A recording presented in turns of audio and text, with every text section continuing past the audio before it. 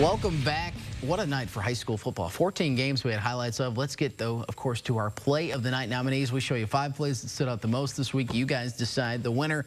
It is our Play of the Night nominees. We start with the West Vigo Vikings. How about the first one of the season? Connor Wallace, 25-yard touchdown run as the Vikings get a big win against the Brown County Eagles tonight, 41-21. Jack, how about those Vikes? How about those Vikings? How about those Northview Knights, 5-0 on the season? Kyle Cottee finds Avery Perry on the 19-yard touchdown pass for a Play of the Night nominee. Northview 5-0 for the first time since 2018. Next Play of the Night nominee, I believe, is the Eastern Green Thunderbirds. James Lewis IV. What a game he had. Here's one of his 4 touchdown runs, 165 yards, 17 carries. Eastern Green wins their 3rd straight ball game. They get a big-time win at home. Big reason why? James Lewis IV. That's our 3rd play this week. Sweet helmets, too. Xander Hunt, he accounted for 3 touchdowns tonight. How about this touchdown pass to Darius Hill? So good.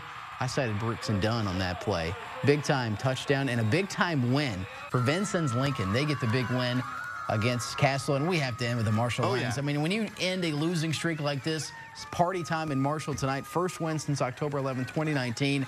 They get the big win, only 12-6. Their defense, Marshall gets a stop at the very end. So here's what you guys can do coming up in just a bit. You can head to our website, mywabashvalley.com. You can vote for which one of these 5 plays you think should be our Play of the Night winner for Week 5 of the high school football season. Monday, we'll announce the winner. Voting is open all weekend long. Can't wait to see. We had a close vote last week. Yeah. It was within Lincoln 10 votes. beating Casey by 6.